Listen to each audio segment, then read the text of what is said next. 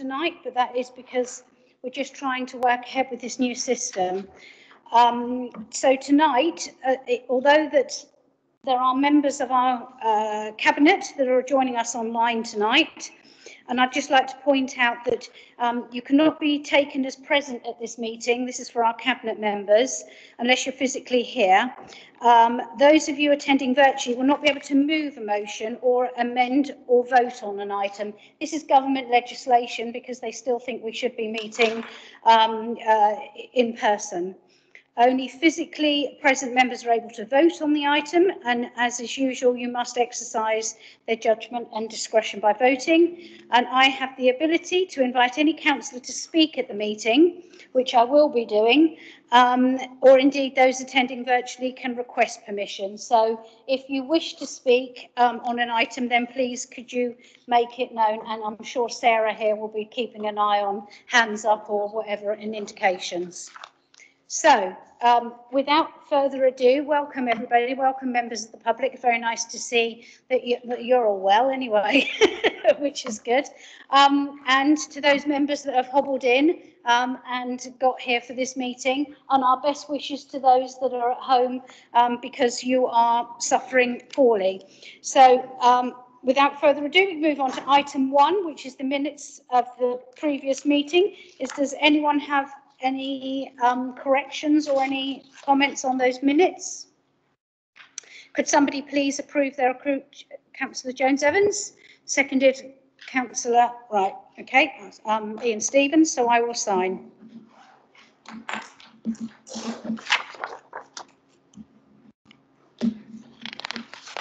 Sorry, there's quite a few pages and I've got a long signature.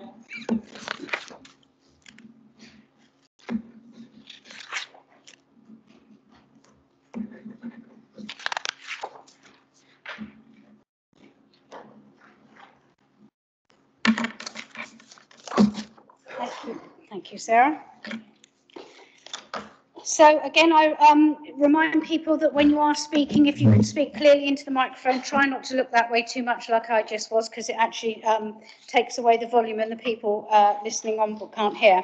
So item number 2 is declarations of interest. Cabinet members, does anyone have any declarations of interests? Nope. Okay, no declarations.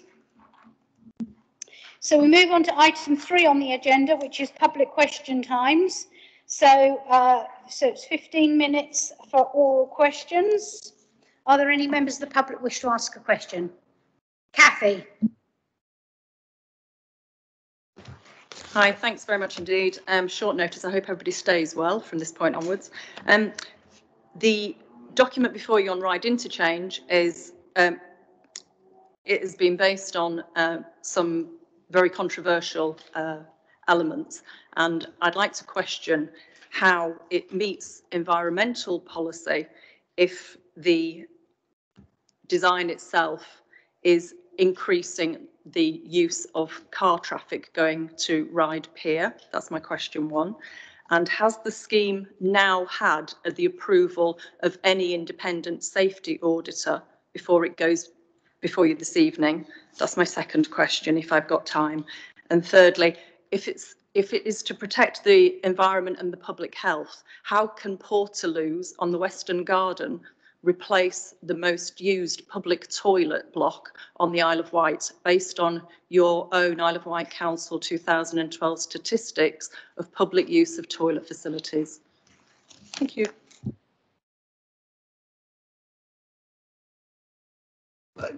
Chair, would you like me to comment on that? Or we can provide a written response, but let's briefly go through the three questions. I'm not aware, Chair, of the scheme attempting to increase traffic to the pier. In fact, the opposite is true. The idea is to reduce traffic, which is why increased pedestrian and cycleways up the pier are being proposed. Moving the road is not an attempt to encourage more people to use it, and I would say that the volume of traffic is based upon Wight Link's operational decisions more than where we site the road. Question 2 was about public health, wasn't it? The environmental, the safety audit, Chair, is being carried out. One second, it's been carried out right now. Yeah, the safety audit is being carried out at this moment in time, right this second, but it's in process. Third one was public health, about toilets. Meets environmental policy. Well, you know, the toilet block is going. The toilets in the station are being upgraded with full accessibility. I don't believe the work is due to start till the spring, I think March, April.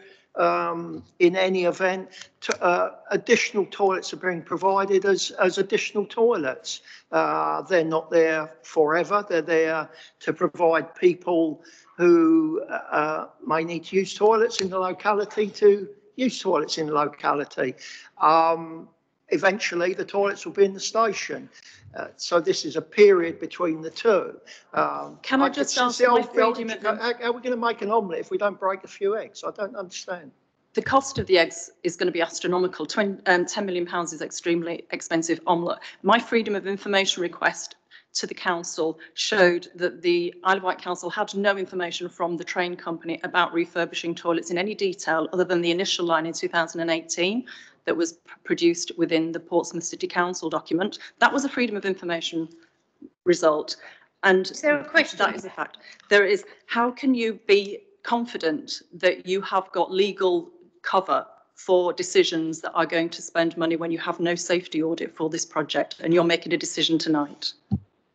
Chair, we're making a decision in part to approve the scheme as we know it, plus all of the amendments that have come about and been brought about after the public consultation, and where possible they've been incorporated into the scheme. The safety audit is being carried out. We are also approving our management and staff management of the project to make the decisions that finalise the scheme. When the safety audit is done, we will know further. Okay, are there any further oral questions, please? Oh, hang on.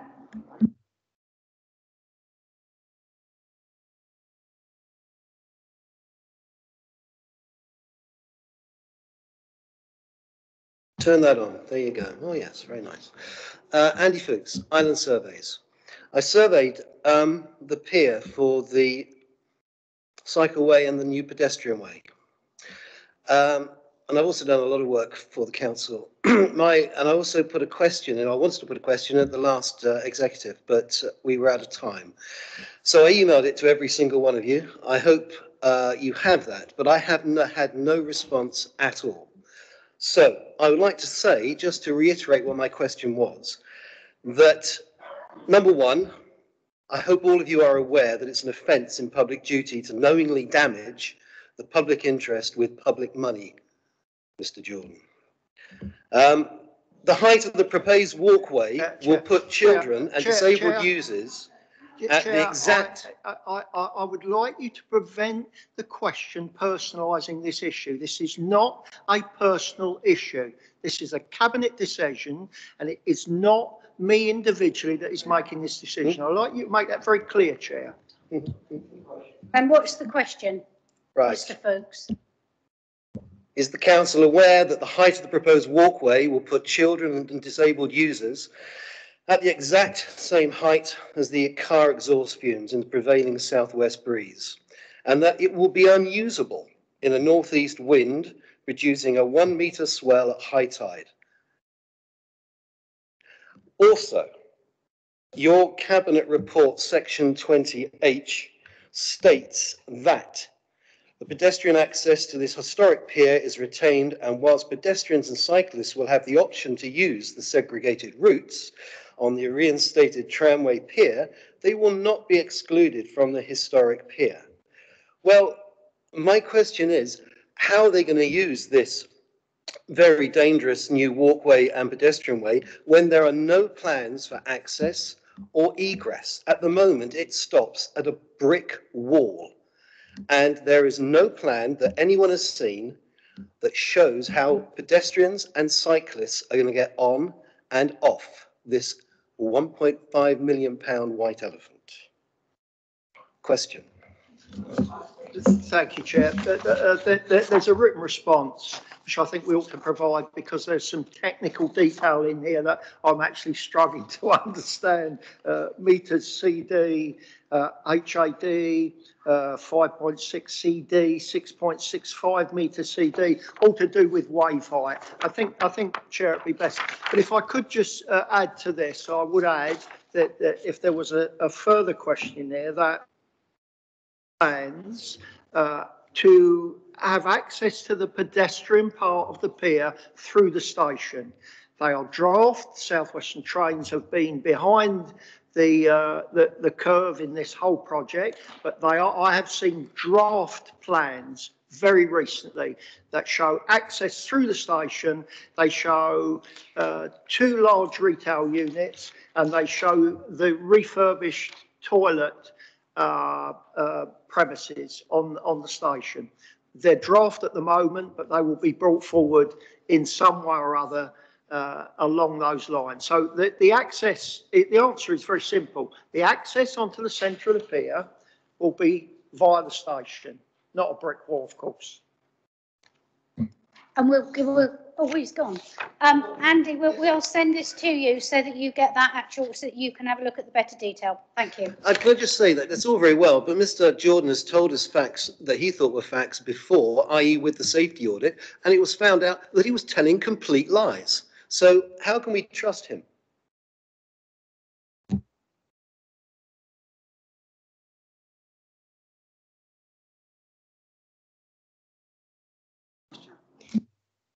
Are there any other oral questions? Thank you.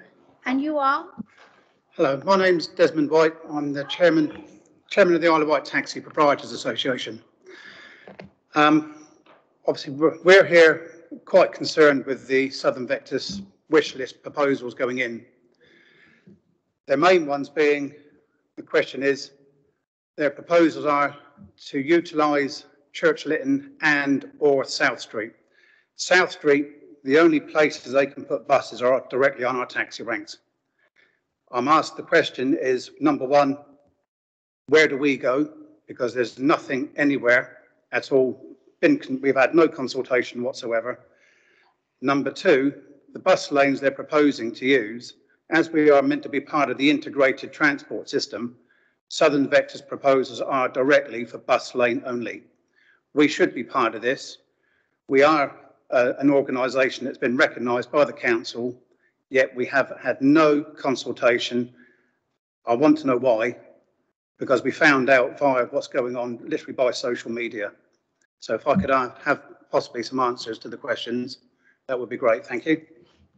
I mean, we are just going into a consultation phase. I think some of the stuff that came off of Southern Vectors were just wish list. It's not necessarily, and we all know how much we value the taxi drivers, particularly. I know you're absolutely excellent when we got missing people. So you will be, I'll let Phil come in because there's no way that you will be ignored. Phil. Thank you for that, Chair, for that clarity. Absolutely. The bus service improvement plan was a government scheme from the National Bus Strategy that we have been asked to adopt. I'll use the word lightly asked. Absolutely value what you deliver for us in our community. You very much be part of any consultation we do. And I would say that, and I have said publicly also that and it is a wish list that Southern Vectors have given us. It's no more than that. We asked them what they thought for buses would improve their service delivery, and they gave us a list. We haven't even opened the file yet on discussions with Southern Vectors about whether we could deliver any, some, all, or none of those wish lists. It's just a list that they've given us, and part of this. We're part of the start of the process that will lead us on to an enhanced partnership plan next year, next March. That's already laid out. Not the plan, the time frame. And you'll very, very, very much be part of the consultation process that we will need to go through. And this is a long-term strategy. This is probably for delivery in 2 to 3 years' time. Absolutely, and thanks for the work you do for us. Not a problem. It's just to say it's been a bit worrying because I've seen some of the agenda stuff, and obviously in March, obviously they're looking at taking away some of the on-street parking already, coming in from Cowes into Newport, etc. And obviously reading through, obviously Carville Lane in Cowes has been a taxi rank for many, many years, and Southern Vectors are complaining about the turning circle, which they've never complained before about it. But obviously, especially with Newport and obviously with Ryde Interchange, that is having a direct effect on the taxi trade. I mean, obviously, trying to find information has been very difficult, but we're starting to get through. But we really are here today to say, well, we want to be part of the mailing list, and we do want our voices heard, because we work our asses off a lot of the time, day and night. When we've had an incident in the past where a taxi driver was murdered, I had the police on the phone directly saying, you are working at nights, aren't you? Because we don't want our crime and disorder go up. But obviously, that's another story, but we want to be at the table to view and hear what's going on. And you absolutely will be, Des, for sure. You can come to our very long meetings to have your say, for sure. Absolutely. Thank you. Are there any other public questions? No? Okay. Moving on to written questions.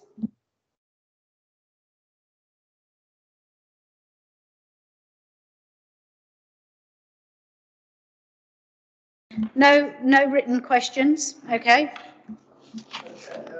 Is there?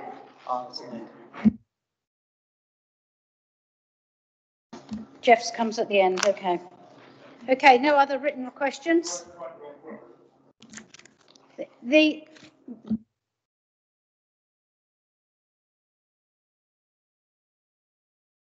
It says the same it's all about the taxi. Why keeping pursuit of transport partnerships? I'd like your views on the community. Did you know the Isle of Wight Council have an enhanced partnership with Southern Vectors? So what we'll do is there's rather a lot of these. We won't get through them all, but we will, because we'll respond back to you. All right? Because we've only just received those, so it's a bit late notice for us to get all the responses up to you. All right?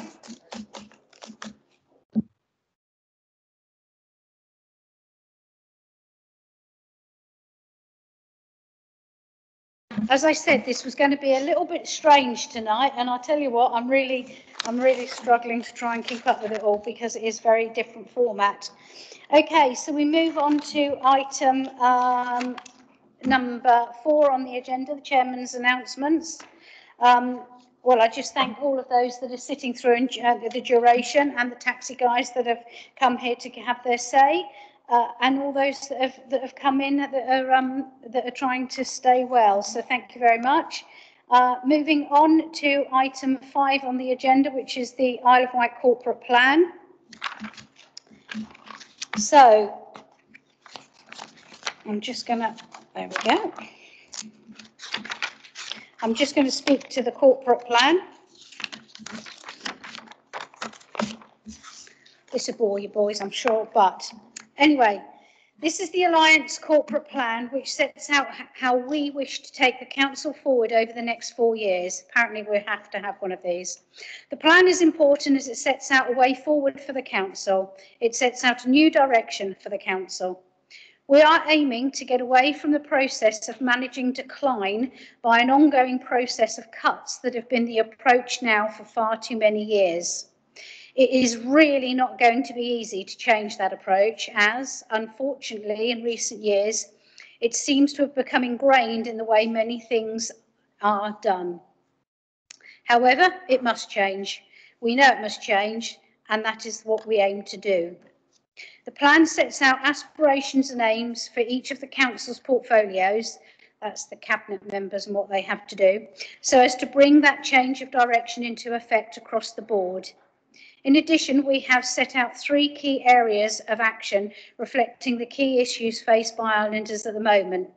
Some of these 3 are the need for mental, physical and economic recovery out of COVID, the need to respond to climate change and enhance our status as a UNESCO biosphere, and perhaps very pressingly, the need to deal with the housing crisis we're in and secure affordable properties for our residents to rent or purchase to live in. We aim to pursue these areas by working with our local communities, residents and businesses, like taxi drivers. To help us listen, we will ensure that we open up opportunities for the public to tell us what they think and to contribute to the work we need to do. We want to make sure that the knowledge and skills that exist within our community can be actively brought into the process of improvement. In the plan, you will find 50 aims that form the basis of the new direction we want to drive the council and the island in. Some of these aims include reviewing and, where necessary, changing how the council is run, focusing investment activities on the island, supporting the restoration of mental health services, ensuring all council decisions have regard to the impact on future generations, improving our planning system, actively pursuing a government-imposed public service obligation on cross-solent services. The plan is very much a result of collaboration and discussion amongst members of the Alliance who have brought forward ideas, suggestions and proposals which have been discussed before and since the May elections, with residents who want to see something new from their council. As a result, the document has been created is an example of how people can work together to generate a detailed plan of aims and aspirations when they have the unified aim of supporting the interest of the islands, its residents and businesses. The Alliance administration is, of course, made up of independents, Greens and others who elected, like me in May, on the basis of promises to represent the islands in their ward. So, to support our businesses, we will aim to maintain and improve education to support our human capital, to improve our transport systems and infrastructure, and work to achieve true regeneration, including support for our high streets and visitor economy. To support our environment, we will take back control of planning, integrate biosphere principles in all that we do, and work to achieve our net zero carbon targets. To support our residents, we will work hard to ensure everyone has somewhere they can afford to live and that we put residents' wellbeing at the centre of what we do. We are also conscious in all of this pressing need to deal with the council's long-term funding position. For years now, we've been promised an island deal which has never materialised. We need to call a halt to the endless talk and empty promises and to see some actual measures. Similarly, the talk of levelling up must turn into tangible action. It is something the island needs, not the talk, action. In all of this, we would adhere to the core values as set out in the plan to focus on our communities to work together. All of this means nothing without action. You can have the best plans in the world, but without taking positive steps to put them effectively, they mean nothing. So that is the pledge we will make, to turn this plan into positive action for our businesses, our residents and our precious island. Thank you.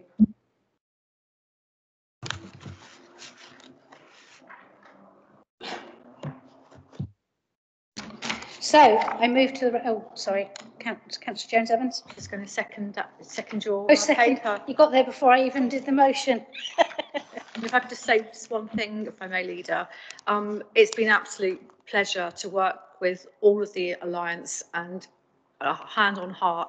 It hasn't been difficult to put all this together because everyone's coming from the same place, the deep love of the island, and you know what's the best for the future, for the environment and for our residents. So it's been an absolute joy, and I really look forward to making this document a real living thing, and I'll do all I can to make sure it happens.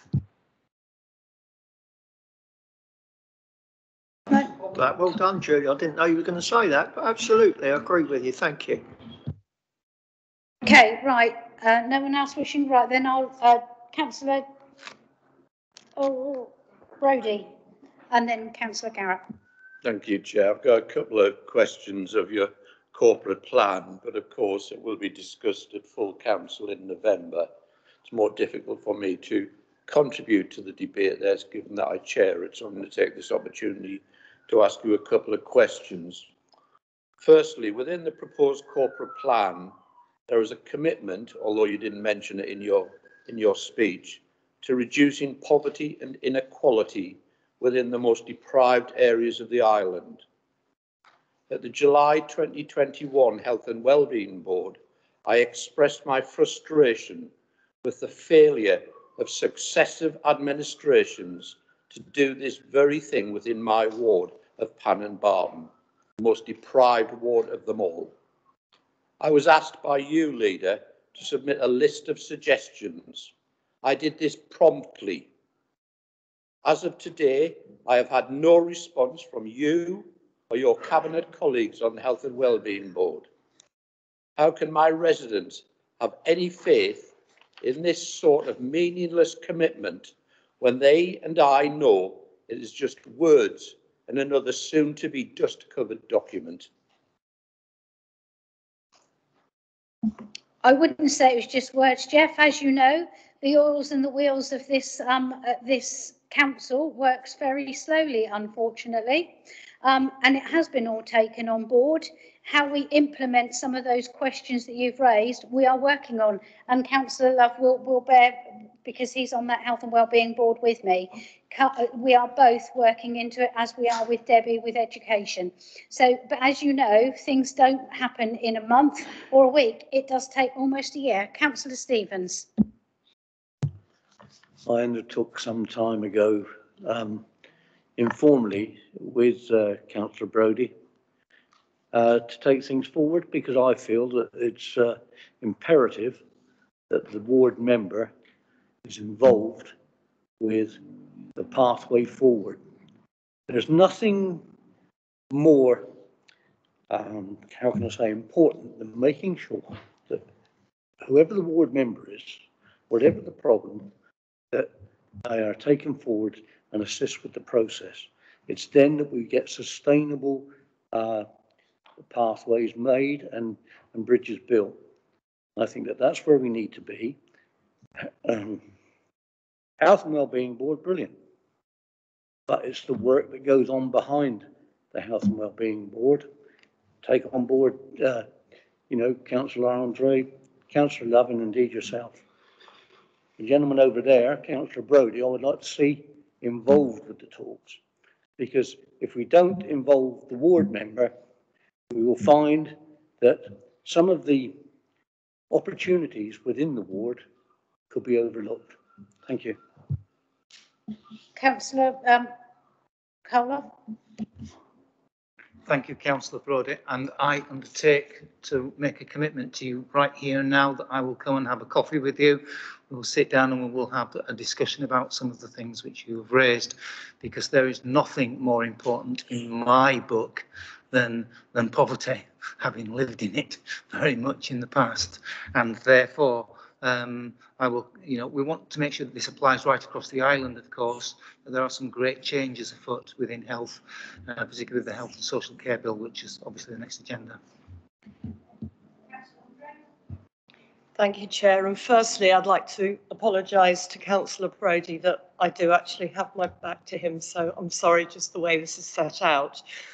I would actually like to highlight two things that we have already implemented from my portfolio, which have directly benefited residents in Councillor Brodie's ward, as they have in across the whole island.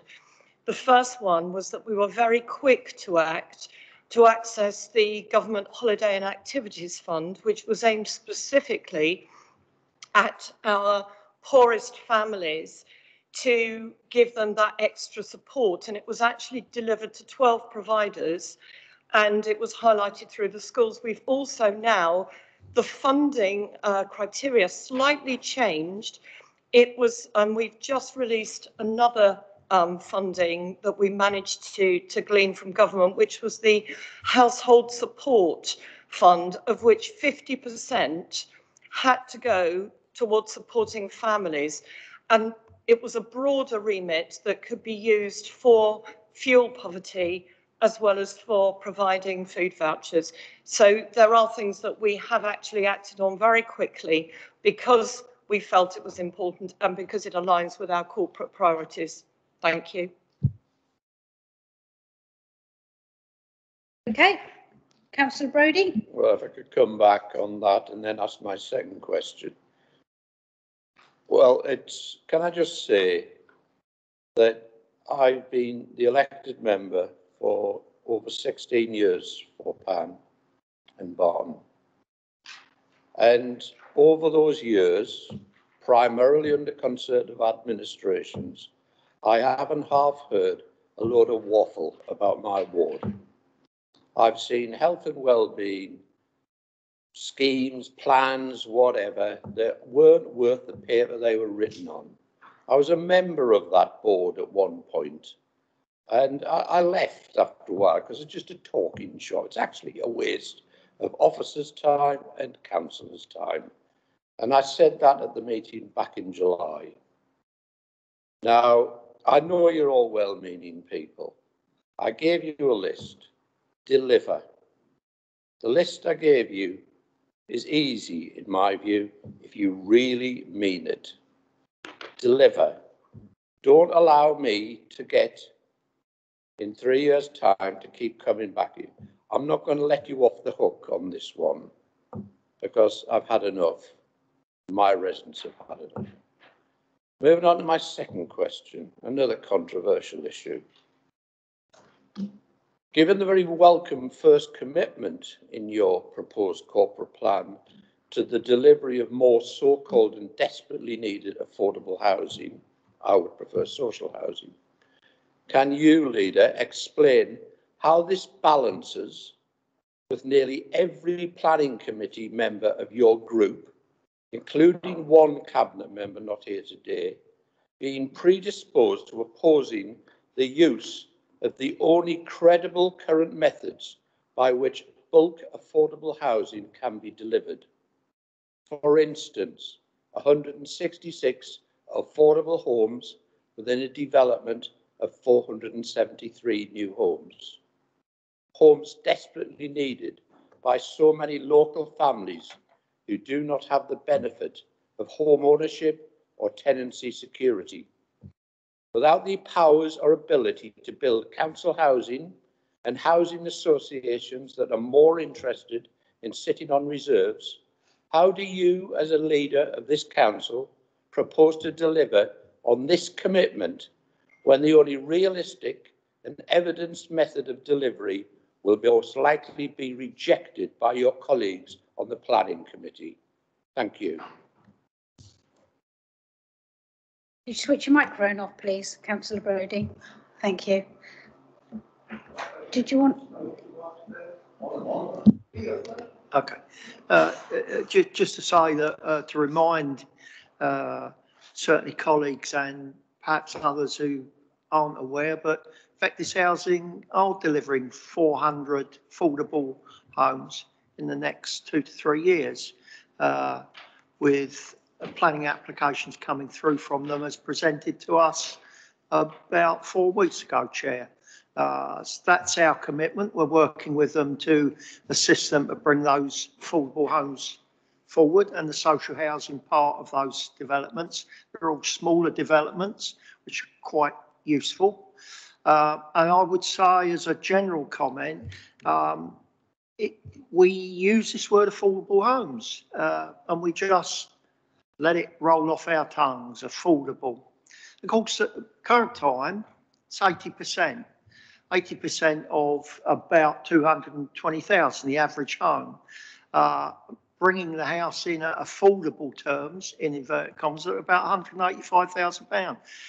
That's probably not affordable to most of the people that are desperately in need of living somewhere in a home. So I know our island plan is trying to get that down to 60%, but we're working within a framework that is extraordinarily difficult. And I'm only sorry, Jeff, that we don't build our own social homes. And I know Ian and I and others talk about this quite a lot and quite often. And let's hope we could, and Julie's helping us on that conversation as well. Let's hope we could bring forward those homes, colleagues, at some stage. Thank you, Chair. Thanks, Phil. What I would say is Ian and I have been in non-stop meetings over housing with all of the registered housing providers. We have all of their aims and objectives for the next few years. We will be pushing forward. Ian, did you want to come in because you're responsible for housing? I think, Leader, you know, you've adequately summed up where we are. There's a lot of movement going on behind the scenes. Phil's quite right, and I believe you were party to what our thoughts were previously with regard to building our own council housing, rented, and let's park the affordable or non-affordable element over there whilst we still try and negotiate. But these are the areas that we are trying to pursue at the moment, and we welcome your input on it, Jeff, as much as I do gentlemen behind. And indeed others across the authority, because quite honestly, it's a big ask. And I think that the major,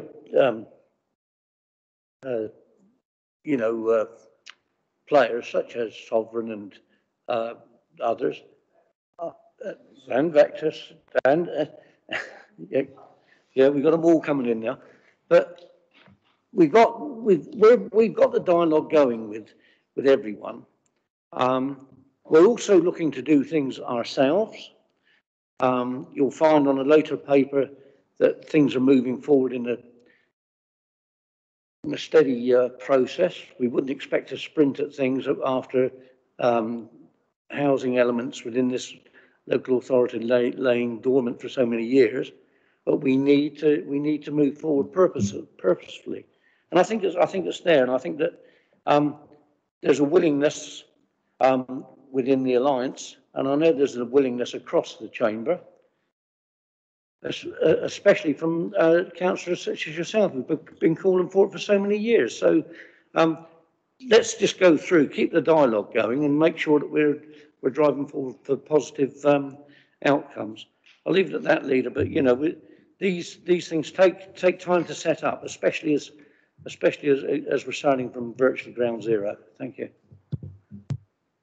Councillor Jones-Evans. Yeah, thank you. Just wanted to remind Cabinet and other members present that, of course, Regen were very pleased to be successful in bidding for £1 million virtually of money from government to clean up brownfield sites specifically for housing. So that's a massive investment for the island because, as we know, brownfield is particularly difficult to get ready to make a good place for someone's home.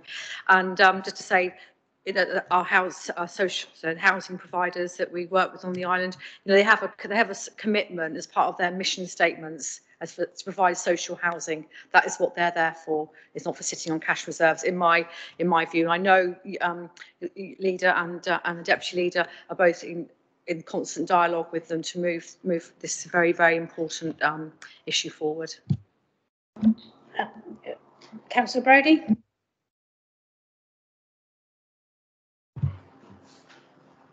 I understand a lot of what you're saying, I think, but you're missing the point of my question here.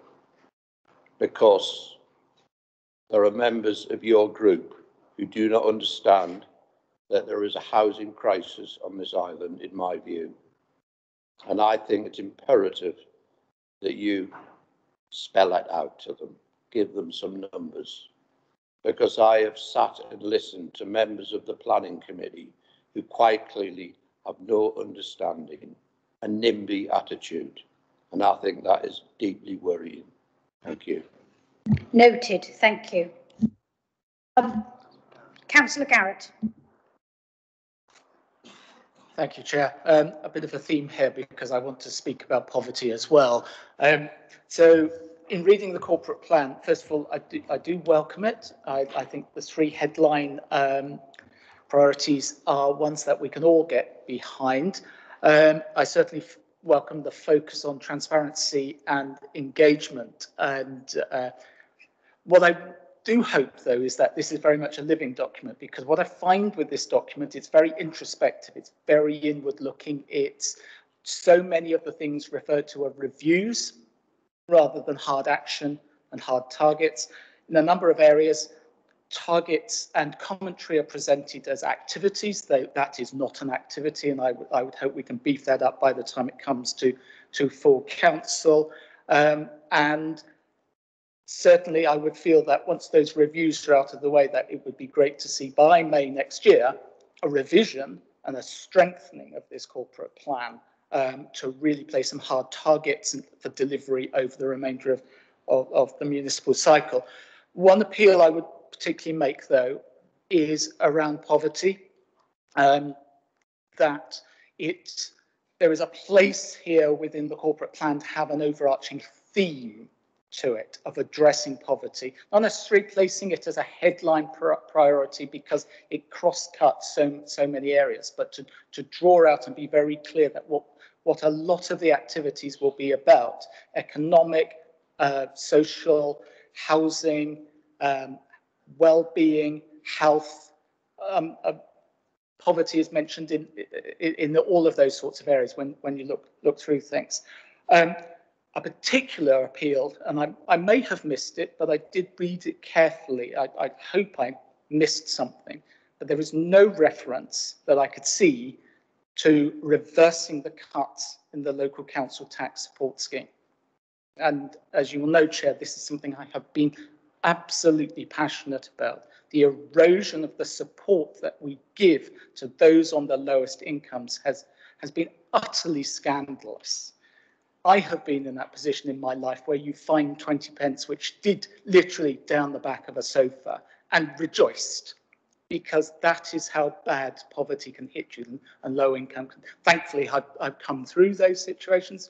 I'm sure others in this chamber and outside will have similar sorts of stories. The local council tax support scheme must be considered as an area in which we can really help people back up from a position of great despair. We're seeing the potential for inflation hitting 5%. We're seeing people who have lost their access to universal credit. We're seeing people facing the decision between heating their homes and eating. One thing that we can do straight away is to start to think about how we reverse those cuts.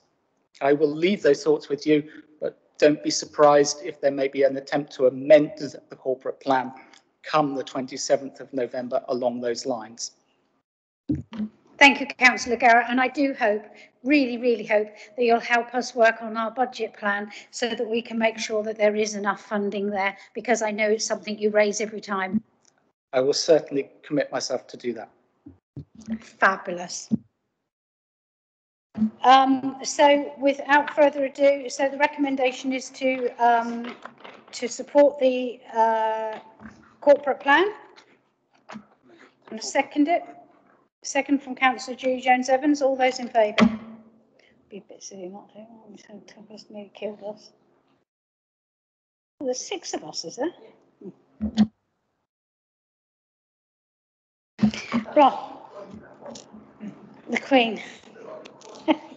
Okay, that's the Royal. Right, moving on to item number 6 on the agenda, which is the implications of the Health and Social Care Bill. I note, I think it was just for noting on the corporate scrutiny, wasn't it? Yeah, okay. So, Councillor Love, did you wish to say anything, or Laura? So, apologies, Chair. It was just a corporate scrutiny.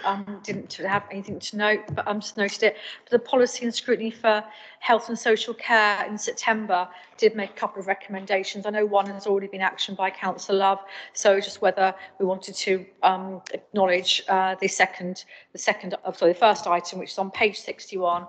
Para 3, the first bullet point. That was just the only recommendation that came from scrutiny. 31, yeah. Okay, Councillor Love. Thank you, Chair. This is the first of three papers here tonight that I'm bringing forward, all related to health and social care and our general well-being. This paper comes about led by directives really from central government and changes to the health and, proposed changes to the health and social care bill. And there is no doubt that we are in a period now of great change. And we've had lots of announcements recently, as we've all heard from Prime Minister Boris Johnson. But this paper is really about enabling us to move forward and look at some of the changes that we need to make in order to do our business as a council. And so, to that end, so I've just got to turn to the right page. When I get there, we are recommending from the options A and D. So A, which would be to explore the potential of forming a joint committee for the delivery of an integrated care system, NHS service and Isle of Wight service for the Isle of Wight on the basis of, and these are big words, delegating responsibility for the delivery of better care funding available activities to joint committee in the first instance. So essentially what we've got is we've got a movement driven by government towards collective decisions. There is no doubt about it that the integrated care system is coming, and we need to prepare for that, and this enables us to change and move forward into that position, and that's essentially what this paper is about. And the D, part D of that, which is also recommended, is to look at the abolishment of the Isle of Wight Integrated Care Partnership, which will follow on from the integrated care systems, which is a complex understanding which we're still trying to work on with our partners, and that's what this paper is about, to establish. So it's to look at the abolishment of the Isle of Wight Integrated Care Partnership at the point that a new integrated care system sponsored, local, place-based, big words that I don't actually kind of quite understand sometimes, partnership arrangements is established for the Isle of Wight. So basically we're getting rid of the integrated care partnership and we're moving forward into the integrated care system. That's what this paper is about. Thank you. I was just happy to second Councillor Love's proposal, if that's all right, unless there's any more questions, and put that and if I could maybe make that amendment, if that's possible. And sorry, so that's those 2 points, and of course the recommendations from 31. Yeah, I've got the Director of Adult Social Care position on the integrated care system, and as well as the Hampshire and the Isle of Wight integrated care system partnership, for those who haven't got the papers in front of them. Thank you, Councillor Love. It is a fact that we are being driven nationally in this direction, and that's really important to enable us to, well, consider what we're going to do in a proper and right way. Okay. Any other questions on those? No? Okay, so I move to the vote, please. All those in favour?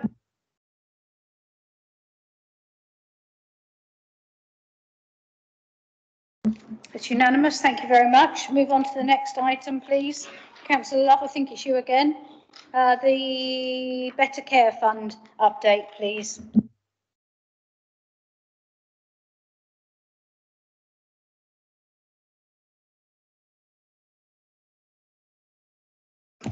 Apologies, listeners. The Better Care Fund review for 2021-22 and moving forward into 23-24 was first implemented in 2017. And again, this is part of what I've previously said. It's a piece of work which exists between the CCG, local authority and NHS.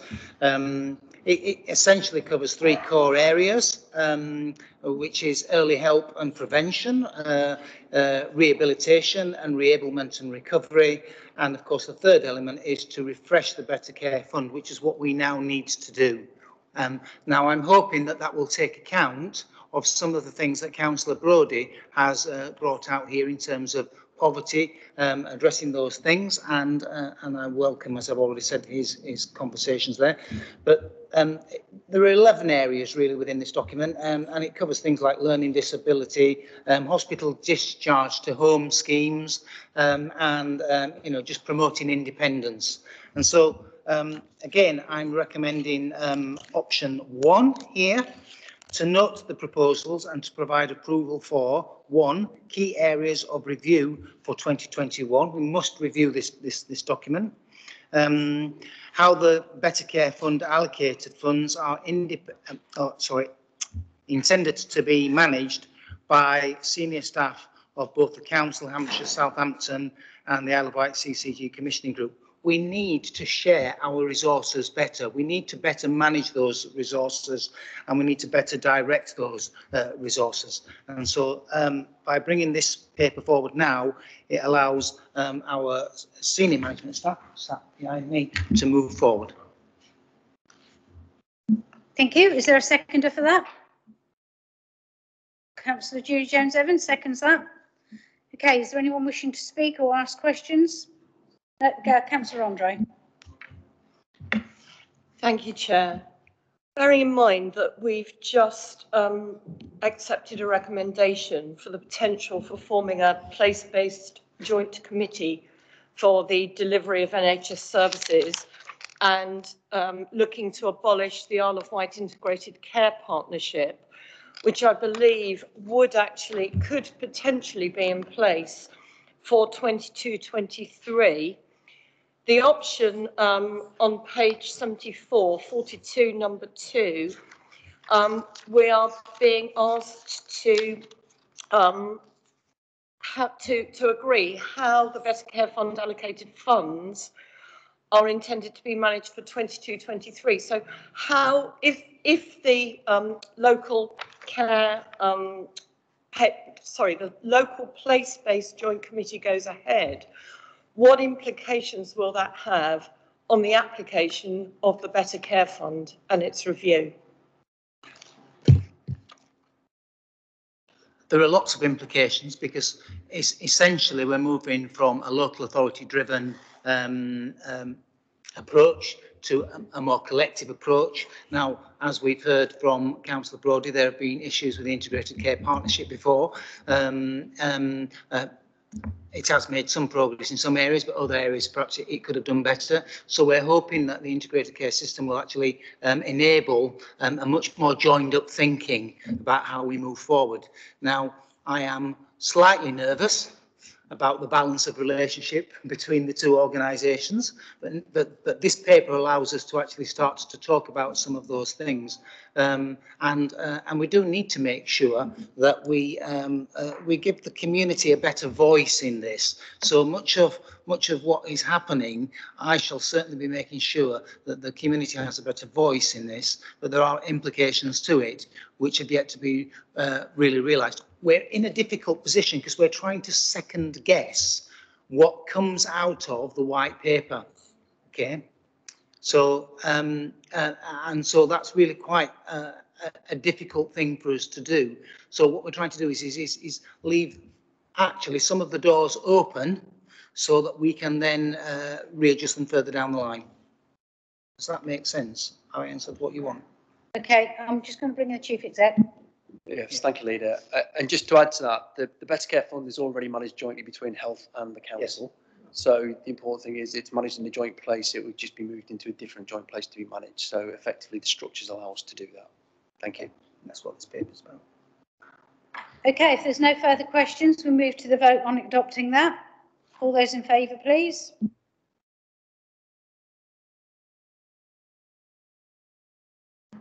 Thank you very much, Councillor Love. Hang on, which one are you up to now? It's you again, isn't it? It is me again. I thought things were going well in previous meetings where nobody had asked me any questions, and now all at once. It's been absolutely fascinating for me to come into this role, to be honest, and I'm doing a huge amount of learning, and it still is very early days. And the trouble is that a lot of big decisions are here at our door right now. Okay, they've arrived at this particular time, and it's trying to make sure that we get the very best that we can as a cabinet and for the future out of what's happening. The Living Well and Early Years Services is the one that I've actually talked most about recently. And so this is about this service going out to be, well, essentially recommissioned and tendered for across the island and adapted and changed. And so I think it's really important that our administration is seen to do that in a really transparent way. And so as you know, it really is, as Councillor Andrew Garrett said, really, it's about a living document which will change. So again, this is another enabling paper that enables us to move forward in a very difficult world. I have spoken extensively with people out there in the community and had lots of meetings with my director sat behind me, who I'm very grateful to. And I've also spoken to our MP recently about where we're heading in the future for how, well, adult social care and perhaps to a certain degree public health is going to be organised. So this paper here is essentially, hopefully, empowering some of the community. This is where we've been round and spoken to some of the town and parish councils, asking them about what they would like to see happen and the reshaping of this service. But more importantly, that we have a proper, fair tendering process for this, which is transparent.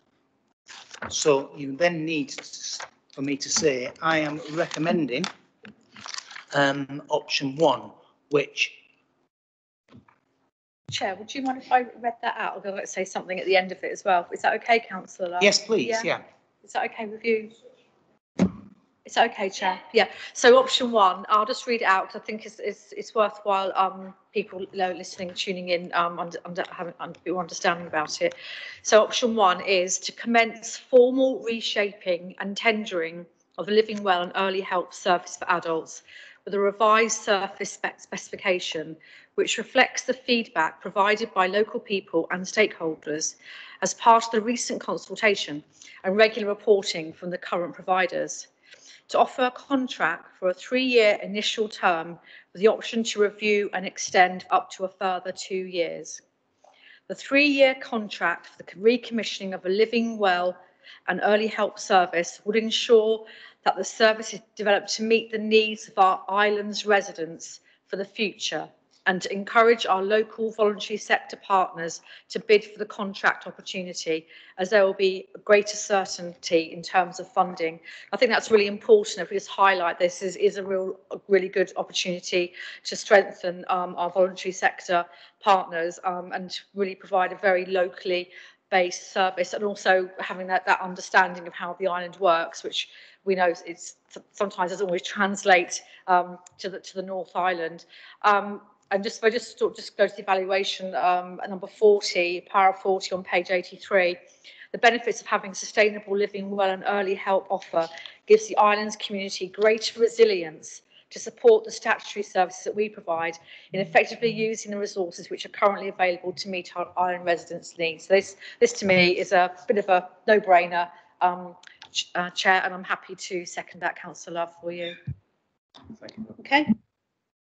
Or anyone else wishing to speak to that or question? No? Okay, move to the vote. All those in agreement?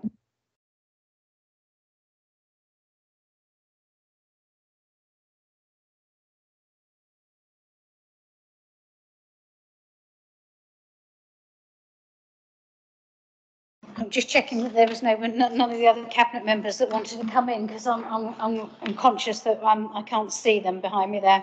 Okay, so this gives you a bit of a break now, Councillor Love. You can put your mask on and breathe for a little minute. And while we move on to Councillor Jordan, that's now got rather a lot on your plate. So the first one is the inherited project of the Ryde Interchange, transport interchange that we've got in. So if you'd like to speak to that, please.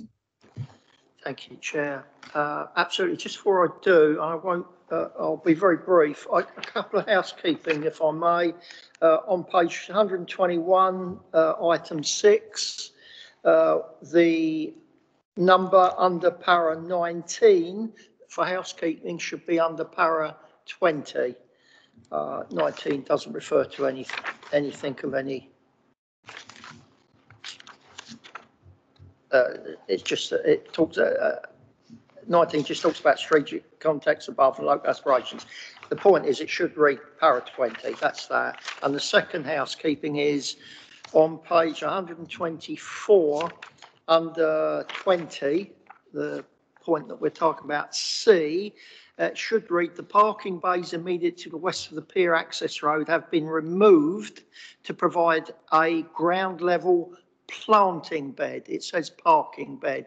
It's quite important that we change that, since some of the objections have been to the amount of road and parking space on the pier. Those are the only two housekeeping that I've got, Chair. So I won't say too much about this. We're being asked under item 60 on page 130, there are two options. I'm asking you to accept option 1. And if I may, Chair, read this out. Cabinet note the contents of the consultation feedback. That's in the appendix. There are 80 pages of it. And we said that when we did this consultation, we would listen to what people told us and asked us, and we've done that insofar as that we have been able, under the funding criteria and parameters that we were given and constraints, we've done that, and that list that I just mentioned to you on page 124 is evidence of changes to the original scheme that was brought forward. I won't go through them, but they're all changes to the benefit of the community and the scheme as asked for by people responding to the consultation. So again, in this option 60, it should read para 20 again. That's housekeeping in list A to D above, and the resulting revised outline design as shown in appendix 7 and 8. With the exception that the relocation of the taxi rank and the design of the rose garden be explored further. We have already moved that further forward, and I can advise you that the taxi rank will be moved from the current position in front of the shops to the south side of the esplanade. That was what the taxi operators asked us to do, and that is again what we've done, and we've moved it to a place where they suggested, which is by the rose garden to the north of the esplanade, retaining all of the car parking spaces in front of the shop frontages on the south of the esplanade, and replacing the taxi proposed taxi spaces both on the pier access and on the esplanade with new spaces further by the rose garden. So we have moved on a little from that, this option, and it's to be explored further. Well, we've explored it further and decided that's what we're going to do with key stakeholders. We've done that, the taxi operators and the shops and businesses, prior to a final design decision being made, and further detailed design of planted areas of the scheme. That's ongoing with numbers of community people delivering this for this in our community. People from Royal Parks are helping us with that, planting out greenery and shrubs for the scheme. We're being asked to that all other matters required to progress and deliver all elements of the Transforming Cities funded Ryde Transport Hub project to be delegated to the Director of Neighbourhoods in accordance with this decision that we are making and the requirements of the DFT and within available Transforming Cities Fund resources. These decisions are required to enable the design of the whole scheme to be finalised in accordance with these recommendations insofar as practical, legal and financial considerations allow. And you heard earlier a question about the safety audit. This is passing that on to the director to understand when that safety audit is finished and finalised, to make the decisions about finalising the scheme at that stage. At this stage, we're in principle agreeing this scheme. The detail will be finalised as we move forward. That's option one, colleagues. I propose that we accept option one. Are there any questions, Julie? I just wanted to really just offer my thanks, Councillor Jordan, because I know this landed on your lap, back in end of May, and I think you and the team have done a really good job in listening to the public and allaying concerns where possible and integrating ideas where possible, like the classic one you just said about moving the taxi rank was one that came to me as in my regen role, was about supporting those businesses on that side of the street. So just wanted to say thank you. And this is obviously a new chapter in the transport area of Ryde, and I think as an administration we welcome the new facilities for walking and cycling, and also improve bus. So it's got to be for the good of the island and for sustainable transport. So I just want to say thank you. I know it's been quite a journey you've had this summer, but we're right behind you on this one. Thanks, Julie. No, okay. Ian, did you want to speak? No, Councillor Churchman. Yes, thank you, Chair. First of all, this isn't a Ryde interchange. Once we removed the hover travel link, it just became a redesign of Ryde Esplanade station and bus. So I'd like to clear that up.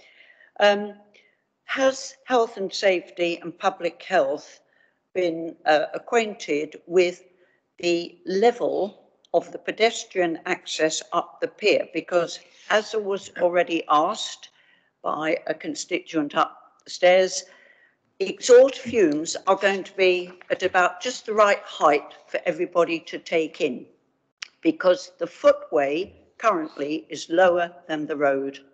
And I think that's terribly important. I think the footway is a brilliant idea. Let's get people walking up and down the pier. However, they're not going to do it if they're going to get mouthfuls of fumes all the time. So that was, as I said, public health and health and safety. Do they have a say in this, or should they be consulted? The toilets, obviously, is the really contentious issue. That's not. I understand that Ryde Town Council currently spend £36,000 a year. No, that's wrong Maintaining. as well. That's two wrong things, Councillor Churchman. Sorry? There's two things that you've got wrong in the first sentence, Councillor Churchman. It's not contentious. The toilets are not contentious, and neither do Ryde Town Council spend £36,000 a year on it. May I carry on, Chair? As I was saying, it is contentious because the toilet's been removed, and at the moment there does not seem to be a plan to put something in place. Are you in fact, would you let me please finish? Would you let me please finish? It would be polite. I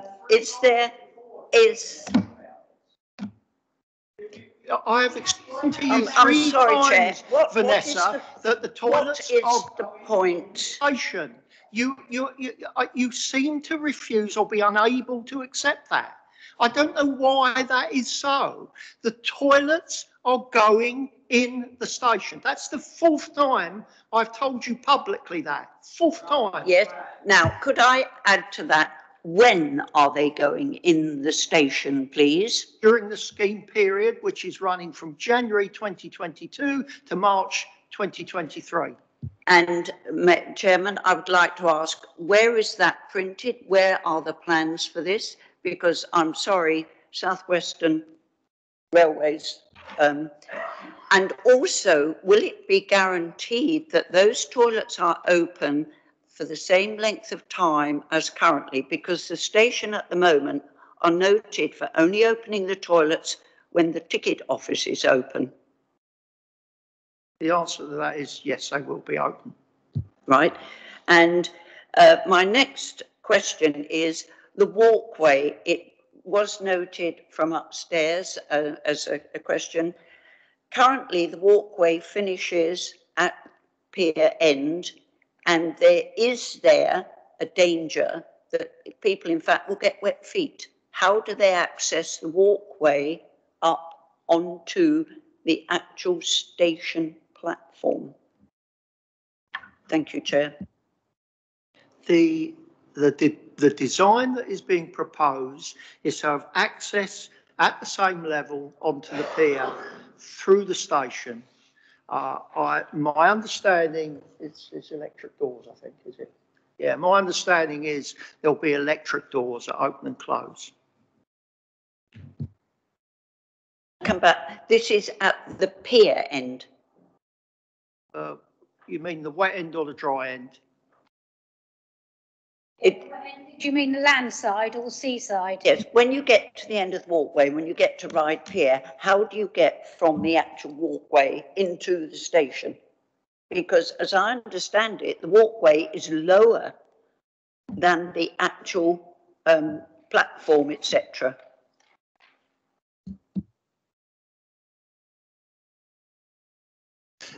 Look, we'll come back on that on levels. I don't have that to hand. One thing is absolutely clear is that people and cyclists will go through the station onto the pier. Whether that means if it's cyclists and disability access, clearly it will be a level access on and off. Whether it's a flat, I should say, level, and it won't be steps. If indeed that's what's needed. I don't know actually whether you're right or wrong, Vanessa, whether the levels are the same or not. I don't know.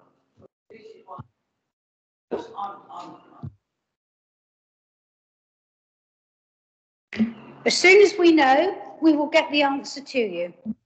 May I also correct one other thing? This isn't a consultation about, there wasn't a consultation about the actual whole design. The consultation was about what colour should we paint the blooming railings? Thank you. Not quite true, Vanessa. Controlled barriers, toilet blocks, seaside planting thing, tulip tree, egress from the pier, cycling crossings, pedestrian areas, paved areas, scooter parking, conservation type curbs, bus shelters, real time. It's a little more than just colour, Vanessa, frankly. Okay, can I bring in Councillor Judy Jones-Evans? Just to clarify from Councillor Jordan, all of any access will be DDA compliant, won't it? Absolutely. There we go. Thank you, Councillor Jones-Evans. Councillor Ian Stevens, member for Ryde. Absolutely a member for Ryde since 2001, and remember the initial interchange proposal that fell because of differences in opinion and different barristers from different landowners all falling to one side. I welcome this. I never thought it would come again. Ryde has always been subject to change. It's one of those things that if you look at the old photographs of the Esplanade or even Union Street, you'll see it's changed dramatically over the years. And as I say, I welcome it. What I would say is that I'd like to thank Councillor Jordan and the team for actually bringing back the consultation that was not there initially. And people can criticise consultation. They can criticise the lack of consultation. But what they can't do is actually say that, okay, that consultation, those considerations that came forward were not listened to, evaluated and dealt with in the correct manner. Not as robust as some might have wanted, but hang on there. This is a transport interchange. I've got feelings in the back of my body that say I want that land on the western seafront to be land for the people of Ryde. I don't want to see another toilet block go up there. I certainly don't want to see another beef burger stall down there. We've got enough in and around Ryde at this moment in time. Let's have that open space.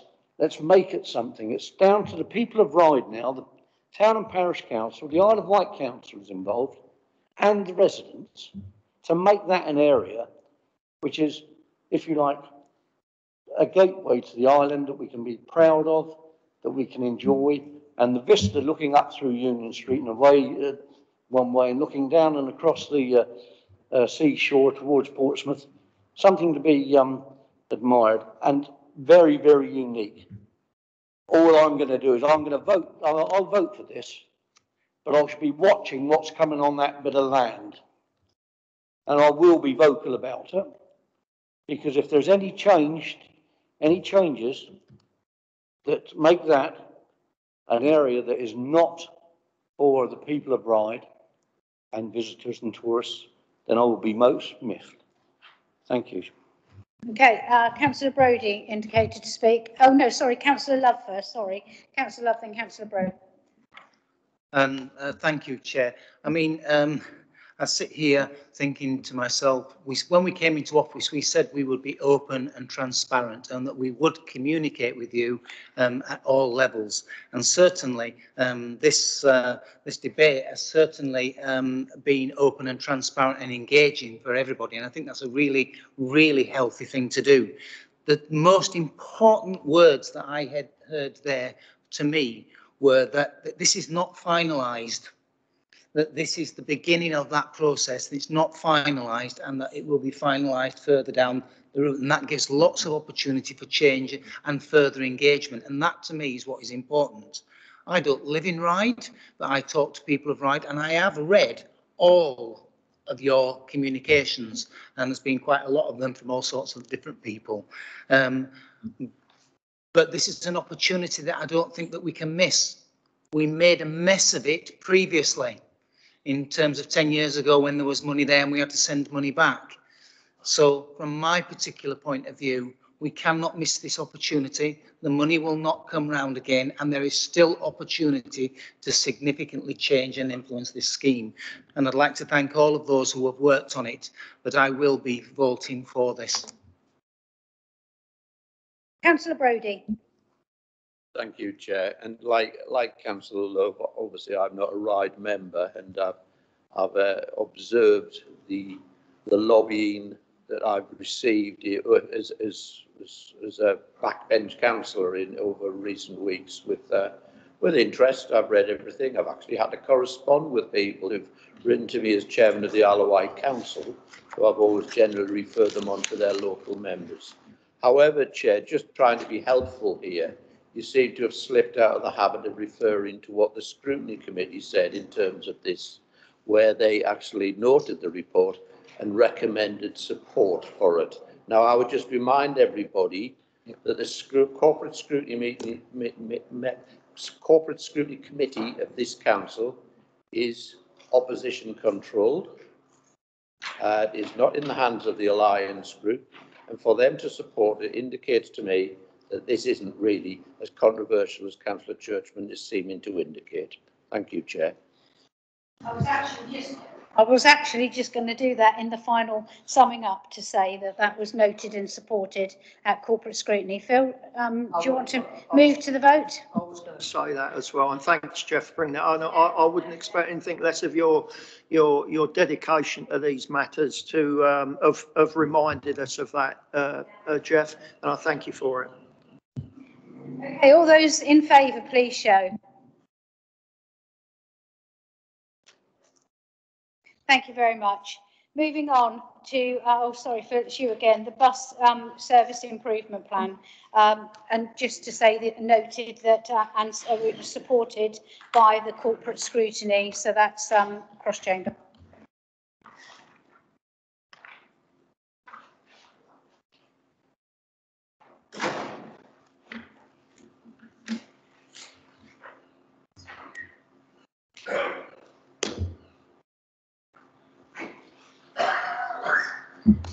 Right for me. Sorry, I thought we had a pause for a moment. I thought we was waiting.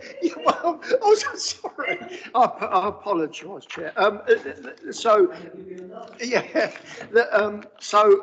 before us is the bus service improvement plan. We touched upon it earlier with some questions from the gallery, which I thank them for. It is the start.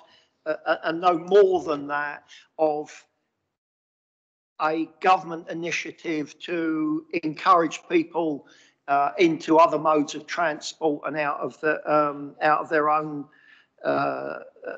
vehicles, and single vehicle journeys in particular. As I said earlier, this improvement plan is to lead on to an enhanced partnership with Southern Vectis for other local. This is right across the country, of course, by the way. This is not just the Isle of Wight. And in other areas, of course, they're having to deal with numbers of different providers. For ourselves, it's essentially, apart from two community providers, it's essentially Southern Vectis. It is the start. It will lead to an enhanced partnership plan. It's very much in terms of the taxi operators that are here, it's very much not a plan to deprive taxi operators or any other operators of their ability to provide the important services that they do. It's very much about improving the bus service. And without going over the wish list from Southern Vectis, it is a wish list and no more at this stage. It is suggestions from them as a commercial operator of factors that could increase and improve the bus service in an effort to encourage more people to use more buses. But it is no more than that.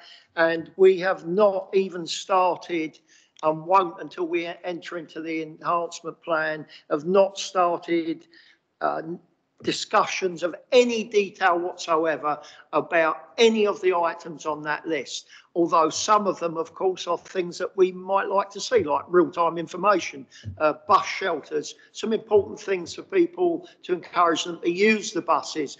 What we won't be doing is putting a bus lane in Coppins Bridge. That's probably not ever going to happen, and we'll probably rebuild Coppins Bridge before we even think about it. And we are not going to entering into partnership arrangements with Southern Vectis that would detract from all of the important service that our taxi drivers deliver us. I think there's about 140 or something like that of you on there, 180, something like that. It's an important service. We know that. They do a late time economy. They take people from isolated places, from rural places when buses aren't running. You provide an absolutely vital service for us. We are not going to make things harder for you. We'd like to make things a bit easier for you if we can. So I just assure you and colleagues that that's all we're asking today, is to move this into an enhancement partnership with Southern Vectis, details of which will be over at least 2 years. And you as individually and as a group will absolutely be consulted in all our in our efforts to move this forward. I hope that gives you some comfort, because I understand your concerns, and a document like this comes with all this information in it, and it's quite weighty. But I hope I've given you some comfort that this is not any attempt to give priority, less priority to taxi drivers and taxi services. Okay,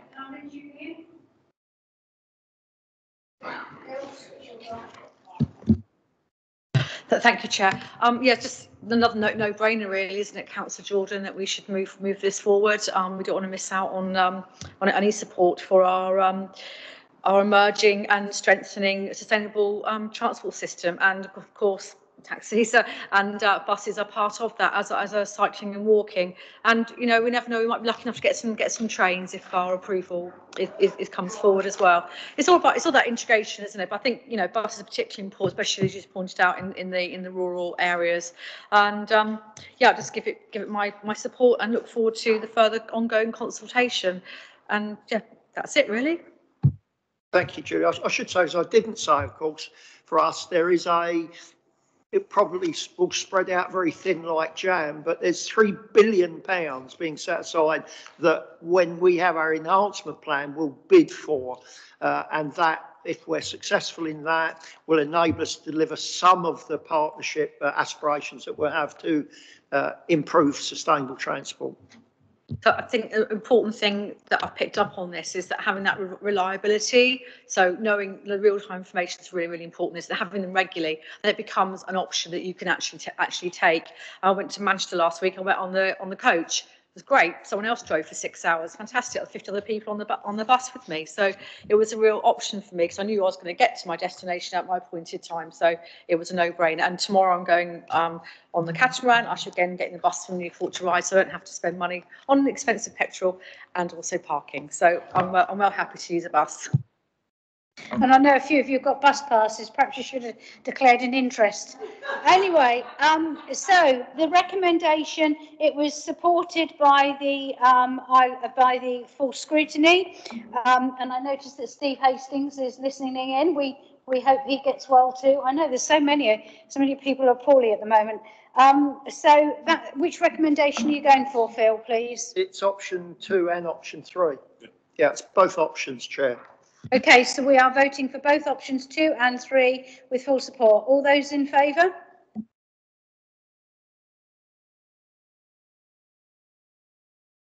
Against? Abstention? Abstention. Okay, so we move on to the floating bridge. Next steps. Corporate scrutiny didn't make any comment because it was all in the legal phase. Councillor Jordan, the joy of the floating bridge. I'll bring you up to speed because we're being asked to note the continuation of the legal mediation process and the commissioning of an independent gateway review. Both of which we have undertaken. When we came into office in May, one of the things that we committed to was to resolve the issue of the floating bridge, and that's what we're going to do. We're going to resolve it, and the process that we're going through are part of the target to resolve this.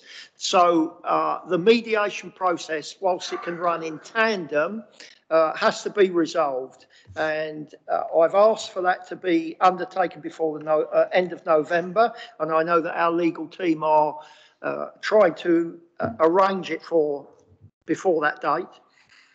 And we've agreed and authorised and instructed for an independent cabinet-type gateway review, which will also, it's being undertaken right now and will be completed by the end of November. When those two processes are in, and the mediation process may not be finalised, it may or it may not, we don't know. The point is we need to have the process going, we need to meet with the other side and see whether there is some common ground in terms of responsibility and losses that we've suffered. But it is the case that sometimes mediation could be a second or a third time before you arrive at a final solution between the parties, but we will do that. But the gateway review will inform a report that will come to Cabinet in January. It's currently planned for January. Is that on the forward plan? It's on the forward plan. So it's currently planned for January to make a decision about the floating bridge. Chair, that's really all I have to say about it at this time, and the recommendation is to continue the legal process and the commissioning of an independent gateway review, which is already in place. Councillor Love. I'm happy to second that, and I want to say to Councillor Jordan that I really appreciate his really transparent communications with me, because I feel as though I've learnt a great deal certainly since this administration took over about what's happening in the background, and I want to reassure my community in East Cowes that I am really confident that that this will be resolved, and that whilst we cannot always divulge all of the detail because of the legal matters, that for the first time in a long time, I feel really positive that something will happen. I'm under no illusions that this is not going to be a quick solution, because one whatever happen, when decisions are made, there will then be a period of time from A to B, which need to be conducted in order to bring forward whatever those solutions are. And in the meantime, we will do our best, and I will keep moaning, as I usually do, to try and get, a good service for the people of East Cowes, in ensuring that passage across that river is continued in every possible way that we can. There's no doubt, we have to have a bridge, because this is a working port and both sides of the river are really important to each other. And as I say, I just wanted to reiterate and give my thanks to you and to the team, because, if we'd have taken action much sooner, we would not be in the position that we are in now, with huge losses and probably continuing huge losses as a result of something that should have been dealt with, in my opinion, 2 years ago. And I do notice we have the Mayor of East Cowes here in person, and we do have East Cowes Town Councillors on listening, so I'm sure they're delighted with it. It does seem like after 22 weeks in, we are desperately pushing forward with this. Finally feel there's a little bit of light at the end of this very dark and very long tunnel. Councillor Jones-Evans. Thank you. I just wanted to thank all the Alliance, really, and especially Councillor Jordan and you, Councillor PC Workox, as our leader, in coming good on your pledges, or our pledges, to get the floating bridge sorted. It's what pretty much every person on the Isle of Wight wants to see. So I'm delighted that we're getting some traction on this.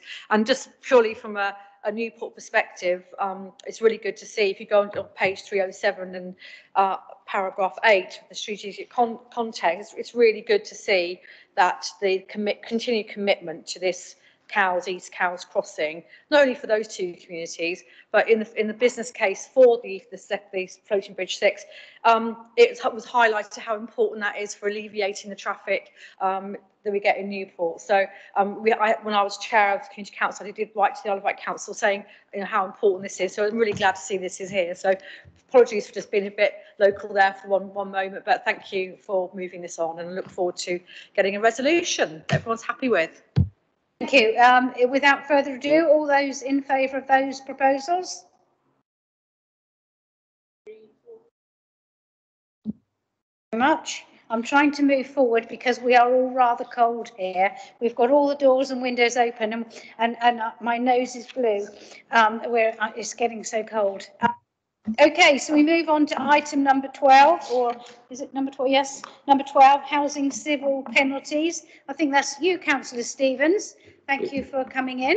It is. I'm going to be very brief. It went before corporate scrutiny, and a very good paper it is, as I mentioned it at that time. I still consider it to be a very good paper. I still consider it to be well set out.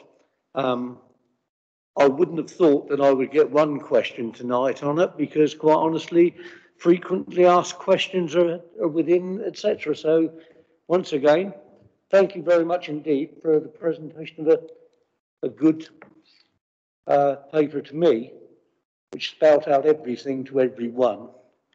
And I think that, to me, that's what a good officer does. So it's fast tracking in actual fact for those that haven't got it in front of them, but I'd suggest you get a copy. It fast tracks, if you like, our penalties on civic procedures, anything from, I believe, and Colin might want to come in on this, anything such as licensing within the premises or what have you, that type of thing. But we don't then have to take people to court. We put the case before a panel and go forward from that, which gets us away from walking through treacle and the expense of that. So, do you want to mention anything to that? Sure. I think just as you said, it avoids the thought process, which is quite long within, and sometimes doesn't necessarily pick up on individual elements within the breaches that some landowners and property owners that we actually experience. Thank you. So that's it. Yep, move to vote. Right, all those in favour of, is it option 47? Oh, right, is it seconded? Oh, right, councillor Love, second. Right, all those in favour of option 47, the local authority to decide to civil penalties and associated financial, yes? Okay, thank you very much. Thank you. Okay, so we move on now for item 13 on the agenda, which was the option for the future of the Chillerton and Rookley Primary School. I think that was noted in the papers, wasn't it? Scrutiny. Councillor Andre. Thank you, Chair. I would just like to draw everyone's attention to the fact that we do actually have, and my thanks to the monitoring officer, a revised paper that has come to Cabinet, which has actually added in a further recommendation that, that the above decision to consult with the public not be subject to a call-in. Decisions can be called in within a time period. Because of the delay of Cabinet, it would mean that if this decision was called in, we would not be able to go ahead with the consultation on the 1st of November, which would then which would delay the decision coming back to Cabinet. So that's why we've there is that further recommendation. In terms of this paper, everyone may be aware that this paper has been deferred because we wanted to be absolutely sure that we listened to all of the representations that were made to us and that we actually produced a paper at this stage that goes out with viable options to consultation. And I'm thankful to officers that have set out the paper very clearly, putting out the merits and the demerits of each option.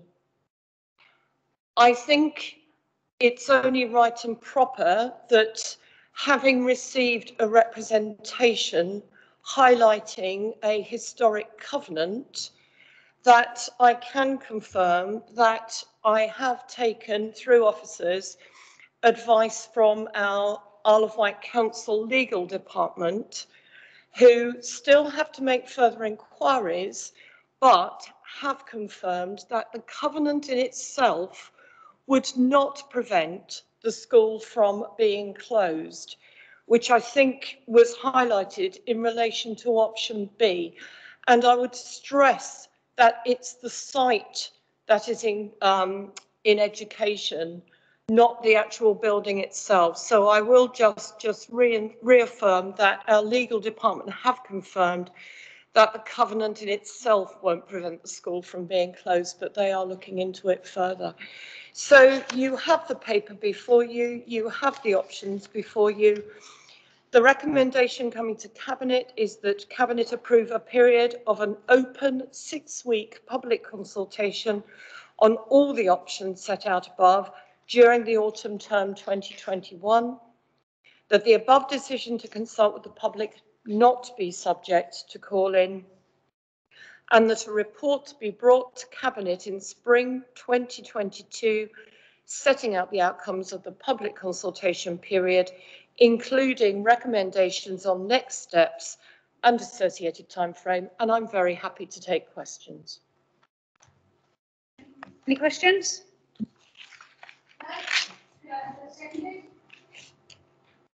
Second. Right, all those in favour? Thank you, Councillor Andre. We will go to consultation, which I think is only right. Thank you. And I'm glad we took our time to get that right. Moving on now to item number 14, which is the rough sleeping accommodation grants. I think that might be you, Councillor Stevens, again. I think it is, but I know that Councillor Julie Jones-Evans is well versed and well steeped in this. In fact, I've walked in on a couple of conversations she's had. So I'm due to the position with my throat starting to crack up a bit. Julie, would you like to take this and introduce it for me, please? Yeah, happy to, Councillor Stevens, and thank you for coming in during your recovery period as well. So yes, this is just obviously an opportunity to bring in some much needed and valued government funding to basically help with our homelessness issue. So there's really not much not to like here, and we've got some 106 monies that have been found and that can be allocated against this use. So it's quite a fairly straightforward recommendation, really, that we approve the business case at Appendix 1. So there's the four items there: A, B, C, and D. So I think everyone's familiar with the paper. Any questions? Looking for a seconder. Oh, well, actually, no, I'll second yours. It's your paper.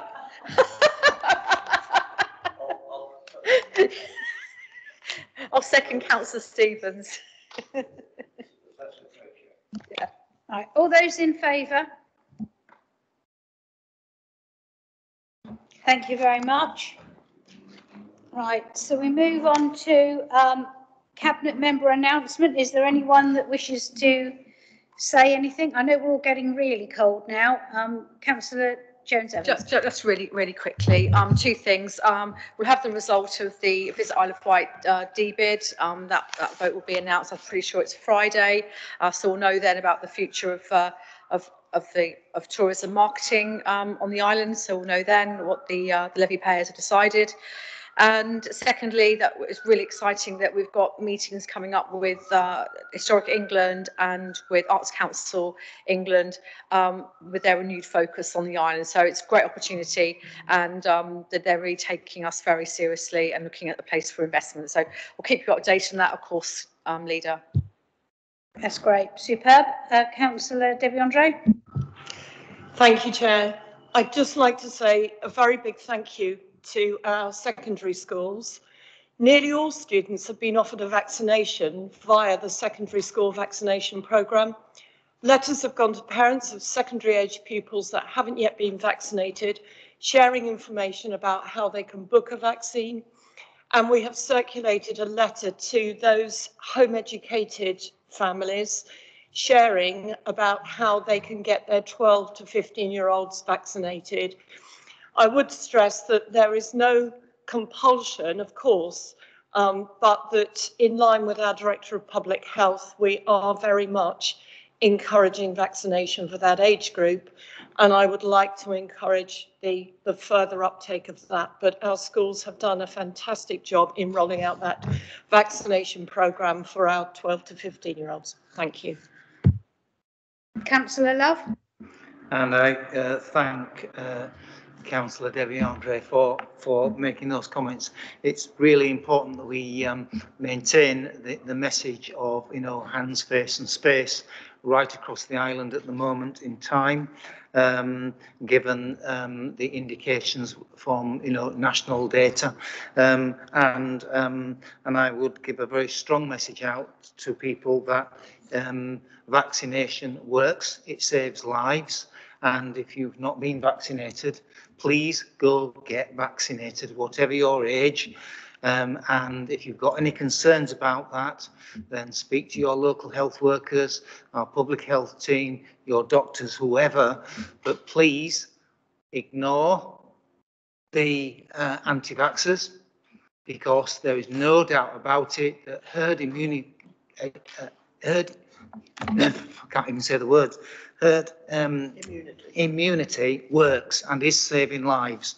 So that's the first thing. But the second thing, which is a really exciting thing, I really think, for the island team, is the integrated care discharge team are being given an award, hopefully, we're going to win. We've got our fingers for the work which they've been doing in supporting people being discharged from hospital. And this is part of the Local Government Association Awards, which is going to take place, I think it's the 17th of October, is that right? 4th of October. So it's a good job we said 4th, because I might have been going on a different day. But I think that that's really encouraging to the island, because the island has actually led in the way that it's put this together right across the UK. So whilst there are some difficulties about funding in the future and how we move forward, and different ideas about how we do that, the island is still making a difference, not just locally, but right across the nation. And that's really important. And I'd like to wish them well in that presentation.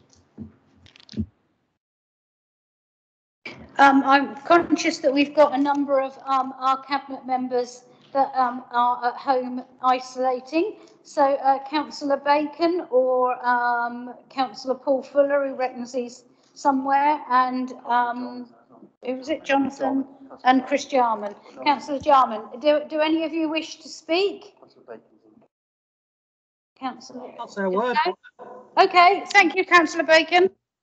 I hope you can hear me. I'm very sorry not to be there this evening. It's been an interesting watch from St Helens. I don't really have an awful lot to say. I think the main thing from my perspective is, of course, COP26 is coming up.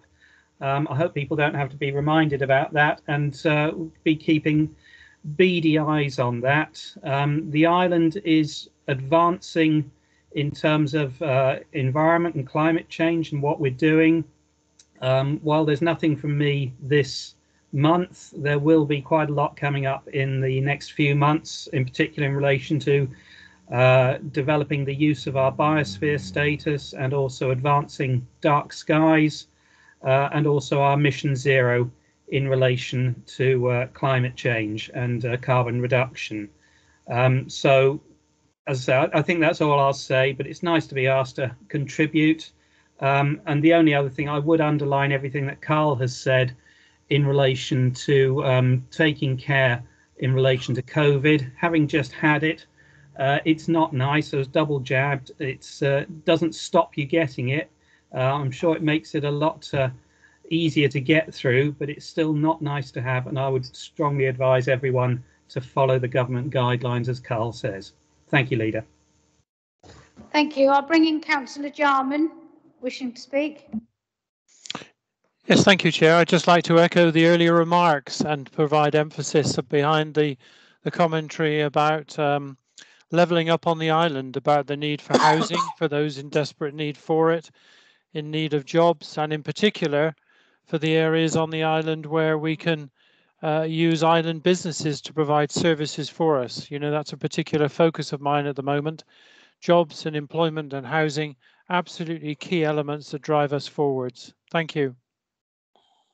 And our third and final cabinet member, Councillor Paul Fuller. Thank you very much. Can you hear me okay? Are you able to hear me? Yes, we can hear you. Fantastic.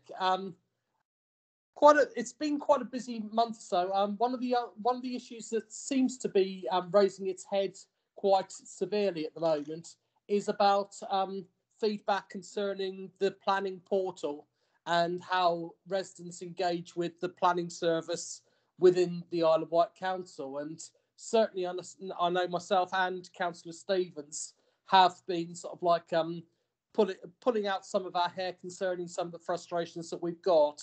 But this is something that I'm sort of like looking to deal with, and hopefully we can try to find a solution to try to resolve some of the issues that residents are contending with, trying to get applications through.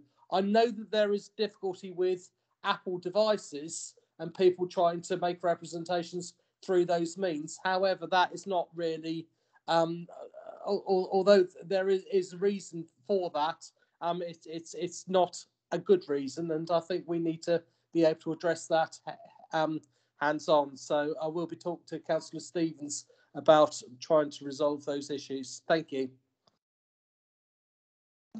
Okay, so thank you to all of those. If you could put yourself on mute, Councillor Fuller, that'd be useful. Thank you very much. So we move on now to, it was very nice that you could join us, and I hope people appreciate that. I mean, this COVID really is vile and it's absolutely everywhere.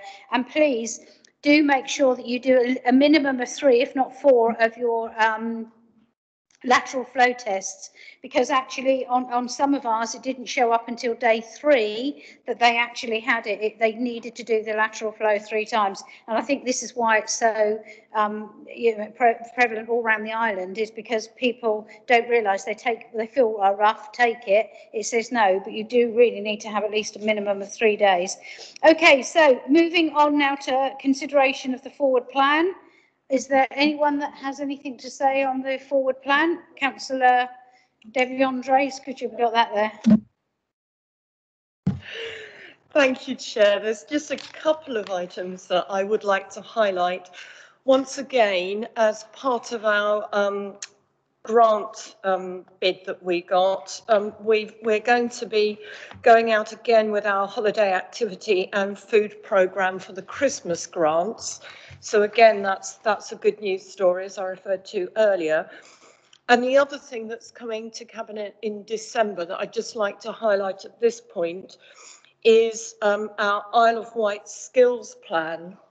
This is an important document that actually identifies, highlights the skills needs of the local economy and identifies responses by the council, businesses and education partners towards ensuring the island population is best placed to take advantage of economic and self-fulfilment opportunities. And this is something that actually runs across several of our portfolios, and it's been really good to work with other members on this. So I'd just like to highlight that that is coming to Cabinet in December. Thank you. Thank you. If there's nothing more on that, it's now members' question time. I haven't been sent any, have we? Oh, Councillor Brodie sent one. You see, you thought I'd forgotten you, and I nearly did. Do you really think you'd get away with that? I nearly did. Thing that matters to me tonight. Right. Okay. So, so we've got a question from. Can I ask the question? If you want to, then. Yes, thank you. I want it on the record. Okay. Thank you. Can the relevant Cabinet member, Councillor Phil Jordan, explain why massively disruptive island roadworks to replace all the traffic light signals at Coppins Bridge over an extended period either side of Christmas have only on the 21st of October, 4 days ago, been made known to local councillors? And in that case, only 3, myself, Councillor Jones-Evans and Councillor Price. Why has there been no opportunity for local councillors to have input into the temporary traffic management arrangements, which are as ever riddled with inexplicable plans? Isn't it the job of his contract management team to ensure that the interests of councillors and their residents are included in such arrangements? Thank you, Chair. Thank you, Chair. Jeff, I think you deserve better than a written reply, so I'll read it out, and I'm happy to give it to you after. But I'll read it out for the record also, Jeff. The works to upgrade the traffic signals around Coppins Gyratory are part of the original PFI requirements planned for delivery in the initial 7-year investment period. These works were delayed from the original delivery date in 2018/19 so as to not add additional disruption alongside the delivery of larger schemes at St Mary's and St George's Way. These works were therefore scheduled for delivery as soon as possible after the completion of the St George's Way scheme. Timing of the work was considered the most appropriate as this avoided the peak visitor traffic period and was also planned that no works would take place either side of the Christmas break. In this case, that was 2 weeks either side. The planned commencement on the 25th of October involved working at night on areas where it was possible to do so with minimal or no impact on daytime traffic. The works requiring diversions and possible lane closures would not commence until mid-November, where full road closures in the Fairley Road and Staplers Road area were planned. This period provided for a consultation with ward councillor members at least 4 to 5 weeks in advance of the proposed closures. Whilst it's understood that any work in this area has potential to disrupt traffic, Island Roads have planned these works in detail, considering the traffic volume challenges and the limited options for closure and diversion. Given the above, I'm satisfied that council staff and our contracts management team managed the contractor effectively in response to notification and details involved in these works, and ensured that local councillors were informed with suitable notice prior to the road closures. Having considered the feedback from local councillors, the work programme is being revised to allow for further communications with ward councillors. The work will now commence later, but are still completed and will still be completed before the start of the visitor season. That's the reply, Jeff, and I'm happy to give it to you afterwards. Yeah, so, well, thank you for that, Councillor Jordan. I would just say that Newport has endured considerable disruption over recent times with the St Mary's Junction and the St George's Way widening scheme. And what was part of all of that was plenty of notice to Newport councillors, on the Isle of Wight Council, and to the Community Council. Consultation with them, the opportunity to make suggestions to traffic management schemes, some of which were taken on board. That has not happened with this. We were advised, Councillor Jones-Evans, who's here, obviously a member of the Cabinet, myself and Councillor Matt Price, were advised last Wednesday that they wished to brief us, Island Roads wished to brief us on this. We were given no more than 24 to 48 hours notice of that. I was the only councillor able to attend that. I also happened to be the chair of the Community Council. As you know, you were there. I participated briefly whilst I was bombarded with information about schemes that were about to start very soon. There was no opportunity to go back, to discuss with other colleagues, to discuss with my Community Council. This is not what I expect from a transparent and accountable council. I hope that all of this will be put back behind Christmas and New Year, a crucial period for retail in the county town, that there will be an opportunity for a full briefing for the Community Council and Isle of Wight and Newport councillors, where they can give their views and hopefully have any concerns taken into account. By the sounds of it, I've no idea how long this programme is. Hopefully you can then start. It's a shame that we have to do it, but there we go. Hopefully you can then still fit it within this financial year. Thank you, Chair. Councillor Jones-Evans. Thank you, Councillor Jordan, for that update, because it is really important that that local communities are cited on this. And as Councillor Brodie said, you know, we were very I think very supportive and helpful to the St Mary's and the St George's widening schemes as well. And this one is, it may just seem, oh, just replace some traffic lights, but actually is quite important. The scheduling of it is really, really important. You know, we've got our Christmas switch on the 20th of November. We're investing very many thousands of pounds in that. Small Business Saturdays on the 6th of December. So Christmas kind of starts a little bit earlier. So I'm really pleased to hear that this is going to be shunted a bit more forward. You know, and as in Ryde, you know, we've got Shaping Newport, the Shaping Ryde. These are really important partnerships. And I think maybe it might be worthwhile sticking some posters up at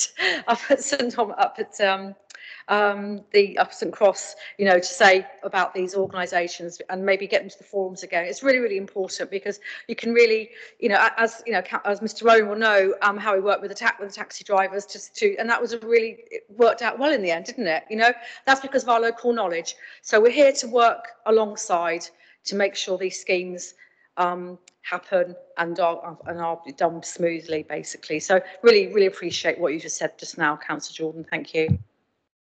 Okay. Did you want to come back?